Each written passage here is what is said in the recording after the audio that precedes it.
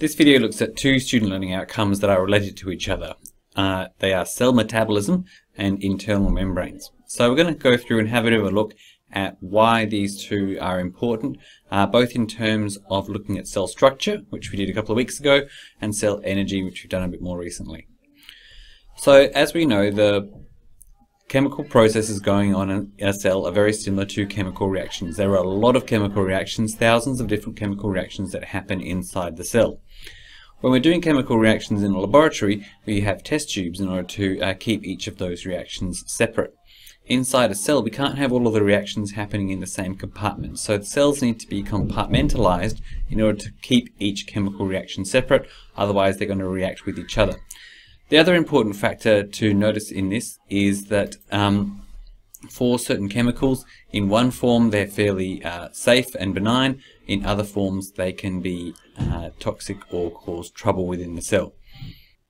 An example of this would be sodium chloride, for example. So sodium chloride, known as table salt, clearly it is safe for us to consume, even safe for this mollusk to consume here. So sodium chloride, not harmful to cells. Whereas its components of sodium and chlorine, sodium is highly reactive and will have a violent reaction whenever it touches water. Chlorine also very reactive, causing death to robots and to people. And so these two chemicals are very toxic on their own as atomic level, but within the compound of sodium chloride, not so bad. So because chemicals change their properties during chemical reactions, again we need to make sure we can compartmentalize and keep things separate and secure. So when we look at a cell, then we can see that it is divided up into lots of different internal areas by the membranes in there. So the cytosol being the largest, in which a whole lot of different chemical reactions can occur, but that is separate and separated by a membrane of the nucleus, because the chemical reactions happening in the nucleus are going to be different to those happening in the cytosol.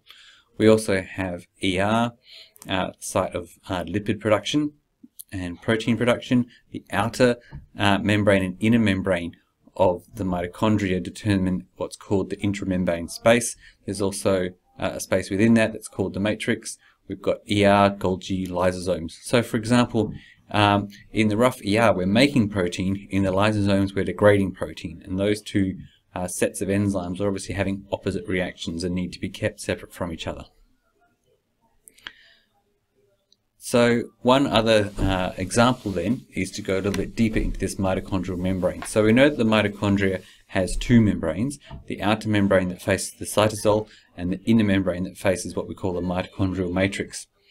So by doing this, we actually create three chambers. One's the cytosol, where certain reactions are happening. We create an intramembrane space and the matrix.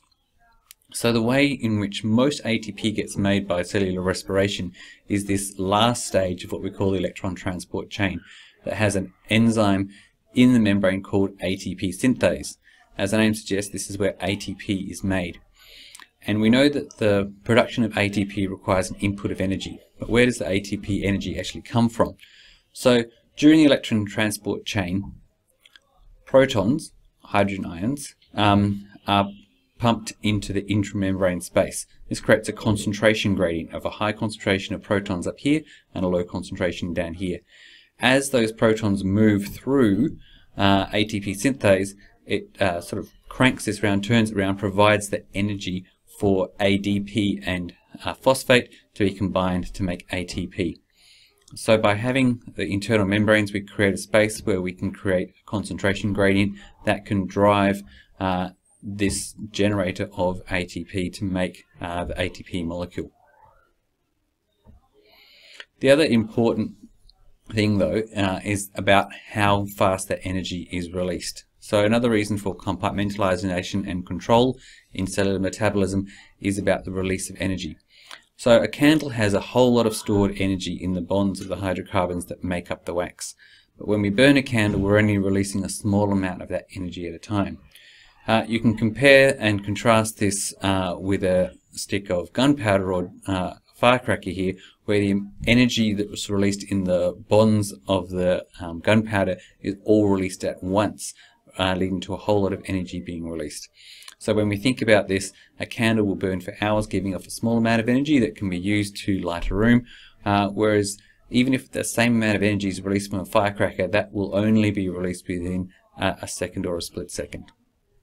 So for the cell to use energy from the molecules it gets, it would much rather do it in the candle way than the firecracker way. And apologies for the poor ant damage during that. So how does this work? Well, for each chemical reaction that's happening in metabolism, we might have a starting molecule and a product that's made with that reaction with its particular enzyme. The next stage in the process would have another enzyme, and the next stage another one. So we don't just go straight from A to D. We have intermediate chemicals along the way, each of them being made by their own enzyme, and they might not all be even in the same compartment. By doing it this way, we release a small amount of energy each time instead of all at once, and that allows most of that energy to be captured and fed into the ATP production rather than it being lost as heat. So another way of showing this is that when we break down the bonds of sugar, we do it with lots of small little steps, and each of that free energy being released is hopefully stored. It also reduces the size of the activation energy required each time. Whereas, for instance, if we burn sugar, so this is the metabolic way, this is the chemistry way. If we burn sugar in oxygen, it'll burn with releasing a whole lot of light and heat, but requires a larger activation energy, and that energy that's released is lost. Whereas in the biochemical way, we can store that energy. The other important part of this topic is understanding another effect on metabolism, which is how chemicals can affect metabolic processes and cellular processes. And so chemicals that interfere with metabolism we often call drugs. Drugs might be medical drugs, or they might be illicit drugs. In this particular example, we're looking at the drug cocaine and how it affects production of and release of dopamine. So this cell is a nerve cell that's releasing dopamine, and that's picked up by the synapse on the other side, postsynaptic cell, that then conveys that signal. The presynaptic cell continues to release dopamine, which is normally taken up by these channels and then recycled and reused. But what cocaine does, and that's what's shown here is the cocaine, it actually blocks off those channels. So normally when the presynaptic cell releases some dopamine, that acts and then gets taken up and the signal goes away. When we block those channels for the reuptake of dopamine, instead of going back inside the cell, it hangs around in the synapse, causing more signaling down here.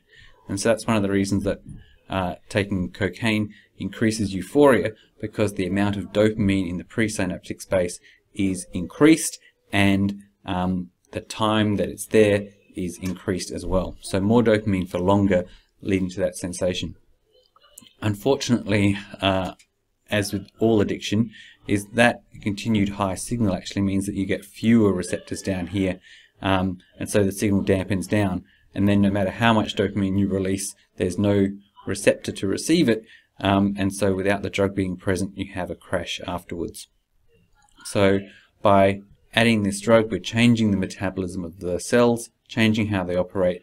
You actually change protein production and where they are, and so the cell tries to return to normal.